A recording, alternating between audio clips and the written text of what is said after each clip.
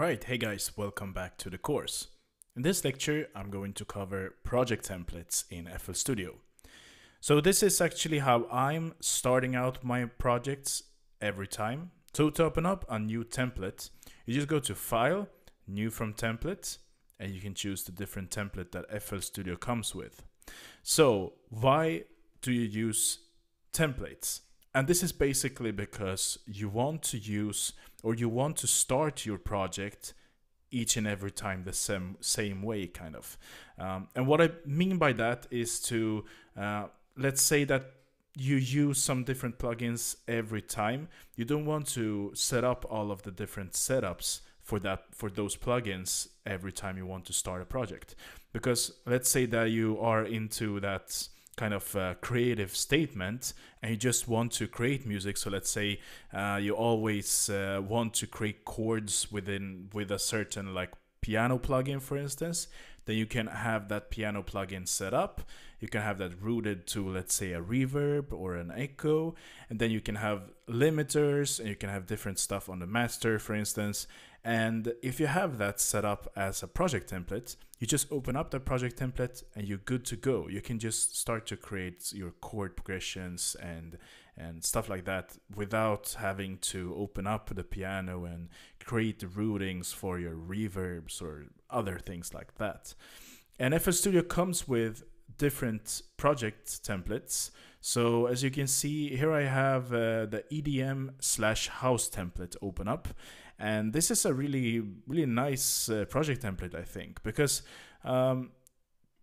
it's already organized within the playlist. As you can see, there are different colors for different stuff here. You have the kick, snare, hi-hat, cymbals, and that is inside a drums group, for instance.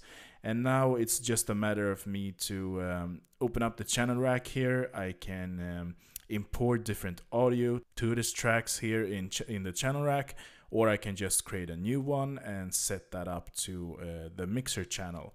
So as you can see here, if I go to the mixer channel, it's all of the channels here are already set up. So I can just, let's say, create a new instrument here, and I can just group that to whatever mixer channel I want. And let's say that I have a riser, for instance. I can just take a riser from my samples here and just put it on this track, and it's already routed to one mixer channel and it's already named and colored.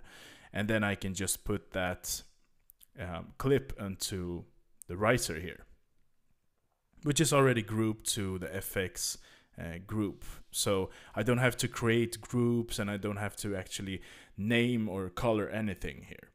And you're not doing this because you don't like want to rename your tracks or rename your playlist or patterns or anything. It's not that. You want to have your project template because you want to start your project as fast as you can. Because let's say that you have a chord progression in your head and you want to have that chord progression like created in your track, and you want to, let's say you want to create a big full song out of it. And then you're creating a new project without anything, and you have to open up a piano roll, you have to open up or choose a plugin for that piano, and in that time you may forgot about your chord progression that you had in your head, or you're just stuck with different technical stuff that can get your creative ideas out of the way, you know. So it's a lot better to have your project template, and you don't need to use the FL Studio's built-in project templates. So let's say that you have all of these templates here, but let's say that you're using some plugins that you like, you know, and they are not in these templates that FL Studio comes with. You can just create a new template or a new FL Studio project file if you want to. Then you can create your routings, you can create your tracks like this, and you can set up different mixer channels as well.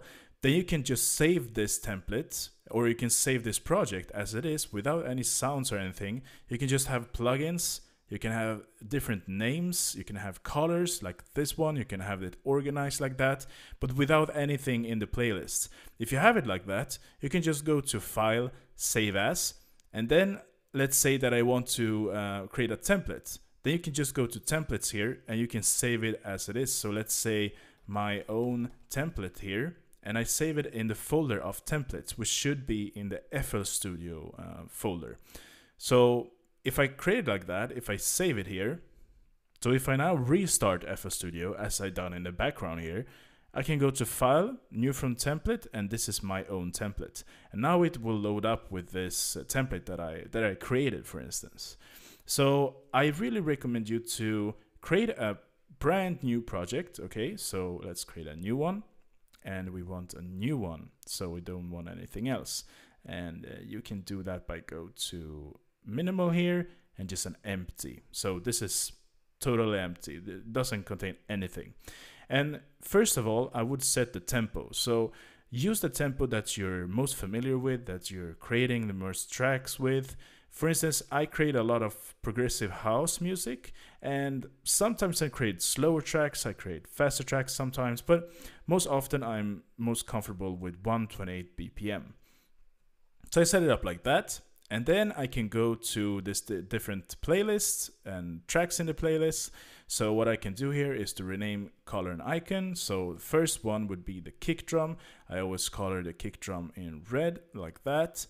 And then we have different drums. So I would just do drums, drum tracks in orange. And I would create drums 1, drums 2, same color like that, and drums 3.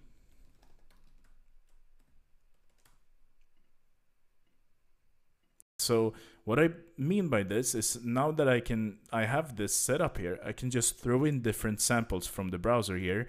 Let's say I want a kick drum, I can just put in a kick drum here, just drop it there.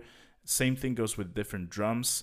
So if I would have to have one more drum section, for instance, I can just create that track. But it's nice to have something to start out with. So now I can just throw in different samples without having to like worry about, let's say that, where should I put the drums, or I put the drums here and then I put some piano like sound here, and it starts to get not organized, you know. But if you put it like this and you have a nice like starting point where you can just organize things, it will be a lot easier then to clean up the project and, you know, create a new, fresh, organized project. So I would do the same thing here. Let's say that I want some synth sounds. Let's do it like this in this color. Piano, I always use a piano sound.